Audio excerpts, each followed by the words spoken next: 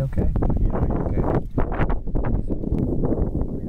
There's a male right there. He is in what's called a wallow. See him laying down? The tails are only about a foot long, so they're not going to do much good. They're starting to move. Tails aren't going to do much good to knock off the parasites and the horseflies that are driving them nuts. So they'll fall in the grass and wallow around, and in about 10 minutes it forms that dirt hole you're looking at.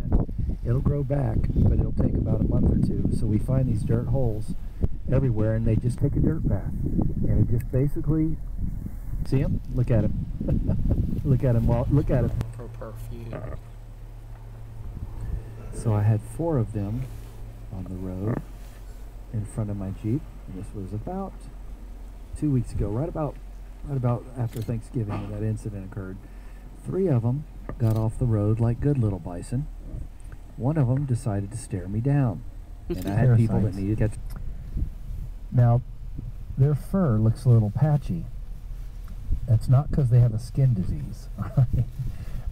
They shed like cats and dogs. And what is that process called? I have 200 points for anybody that knows what that is Molting. called. Did you say molting? Yeah. Folks, he is so far in the lead. You don't even have a chance at this point. You need to at least participate, okay?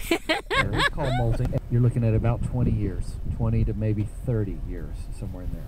All right? And one of them's got the tail up for us. How nice. When that tail goes up, he's going to give gifts. one of 2 things is about to happen. He's either going to charge or discharge. One or the other. And if he starts breathing heavy, that means he's going to charge. So keep your hands and arms in. We are not in Disneyland right now. In fact, 4 of them were on the road in front of my Jeep a week ago. This guy right here is thinking about crossing. Let's see if you actually do that. I guess it right away. This is a really, Got gross tonnage. really amazing shot here. They're all tagged and marked, every one of them.